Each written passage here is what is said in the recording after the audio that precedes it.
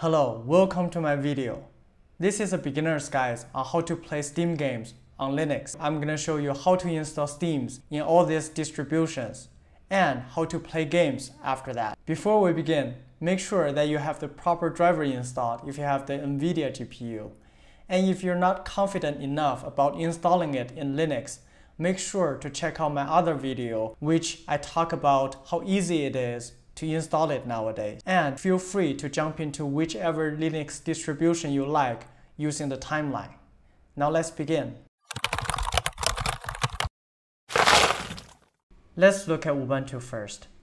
The first thing we need to do is to make sure that the system is up to date. So what we need to do is to open terminal and type in this command, sudo apt update, and type in our password. So here it says all packages are up to date. But if there's any packages pending update, it will give you another command, says type in this apt list -- upgradable. If that is the case, what we need to do is to use this sudo apt upgrade. After that the system is brought up to date, what we need to do next is to open the terminal again and type in this command, sudo apt install steam. Type in our password and say yes to this and wait for the installation to complete. And after that, we should be able to see Steam here. Second, we have Fedora. Similarly, to make sure that the system is up to date, what we need to do is use terminal. The command we need to use here is sudo dnf update. I will be jumping to the part where the command is finished. The system is up to date now. What we need to do now is to restart our system to finish the upgrade. And after the reboot, what we need to do is go to Software, click on Enable Third-Party Software Repository button, and then go to this hamburger menu, click on Software Repositories. Here we can see RPM Fusion for Fedora 34, non-free, Steam, and enabled it. Type in our password. You can see it is enabled here. And we can close the software here. And then we need to do sudo dnf update again to make sure that Steam will be showing up in our package manager. And now if I search Steam, Steam will show up here. Let's install Steam now. So what we need to do is sudo dnf install Steam.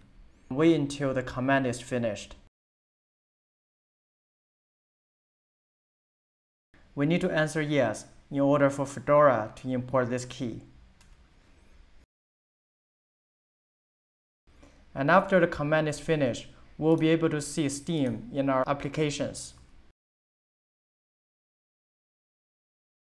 And the Steam login page will show up after the first time update.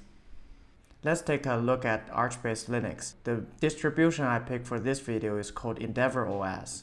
It is a distribution purely based on Arch, and it is super user-friendly for the beginners. Even their welcome page can take care of a lot of things for the user. And we don't have to worry about updating the system because the default installation process will take care of it. So we can jump right into the Steam installation. If you're interested in ArchLinux, then I guess you're already somewhat familiar with the wiki. What I'm gonna do is to follow the Arch wiki. First, I'll go to installation, and here it says enable the multi-lib repository and install Steam package. So this is pretty straightforward. If I click on the multi-lib link, it will show me how to enable it. And for the simplicity, I'm gonna use the default editor. So I'm gonna copy this file name and open the terminal and do cat and the file name. Here it says enable the multi-lib repository, uncomment this section. I'm gonna search for multi-lib, which is here. And I can see it is already uncommented. So what I'm gonna do is close this and copy this command. Go to the terminal and paste the command. And Steam is showing up right here.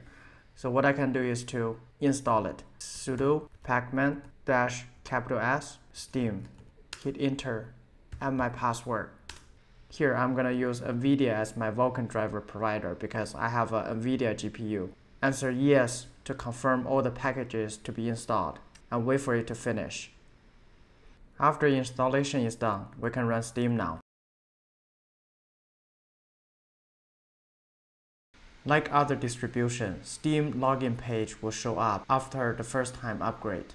And finally, I want to show you how easy to install Steam on PopOS and Manjaro.